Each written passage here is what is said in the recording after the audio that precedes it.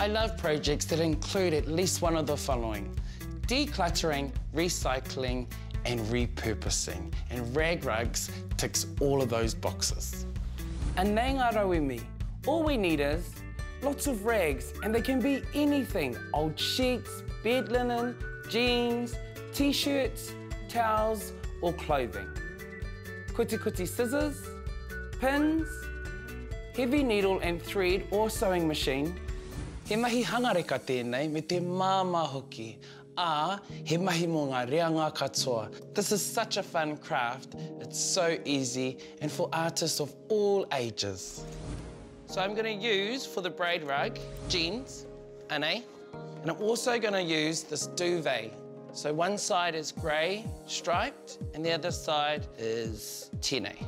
Start by ripping up the duvet into 10cm wide strips and cut the jeans into 5cm wide strips. So I've got one of each colour, the denim, the grey, and the striped grey. All I'm going to do now is pin them together with a pin. Now it's time for braiding. He māma noiho te mahi.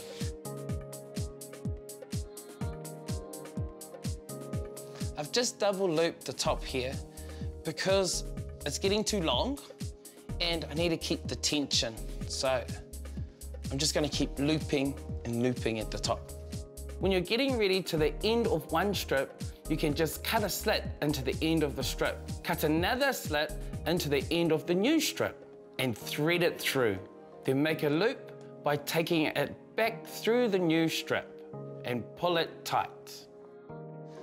This takes a while at te whānau, so I think this is a good job while watching the TV, couple of nights, couple of episodes of Shortland Street or Whānau Living. Ko mutua haui nai, so I finished the braid and now I've got a big ball of twine, pēnei. All I have to do now is just sew up my rug. What I'm going to do is make an oval-shaped rug like this, pēnei ai. So haere, huri rauna, keep on going around and around. And then my rug will end up in an oval shape. However, I need to start from the beginning. So it's really important to make sure it's flat. I've got my sewing machine threaded up with black cotton to match the denim. And it's set to the largest size zigzag stitch. And when you come right to the end, i te mutunga, all you do is tuck in the last pieces of the braid underneath the rug and sew it in. And now look, I have a nice cushiony rag rug. So I'm going to take this rug and put it underneath the sink in the kitchen so that Scotty and Stacey have nice, warm, cushiony feet when they do the dishes. Ka pai tēnā.